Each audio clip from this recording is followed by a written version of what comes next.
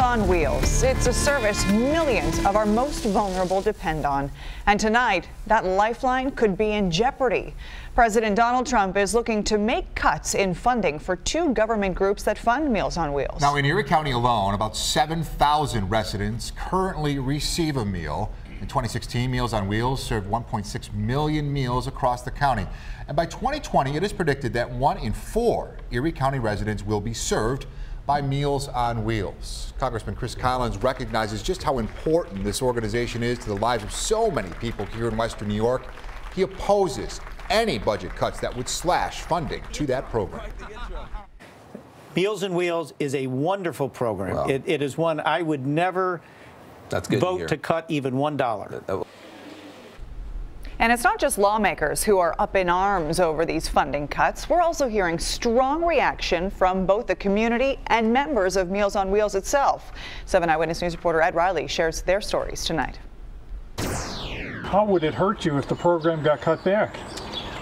Well, it would hurt me because I wouldn't eat as much.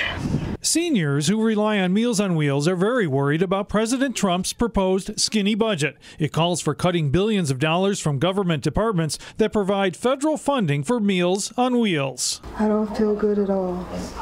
People need to eat. The cuts would not put Meals on Wheels out of business, but it would make it very hard to handle the growing need. If this federal money gets cut, 19% of our budget is a very big hole to fill. I do not honestly know how we would fill it. Thousands of seniors rely on Meals on Wheels every week, and it is people like these ladies who brave all sorts of challenging weather conditions to make sure the food is delivered. But the program delivers more than just food. It also provides a security check. We find clients in distress every single week. For housebound seniors like this Buffalo man who needed help to open his food, it also provides social interaction. So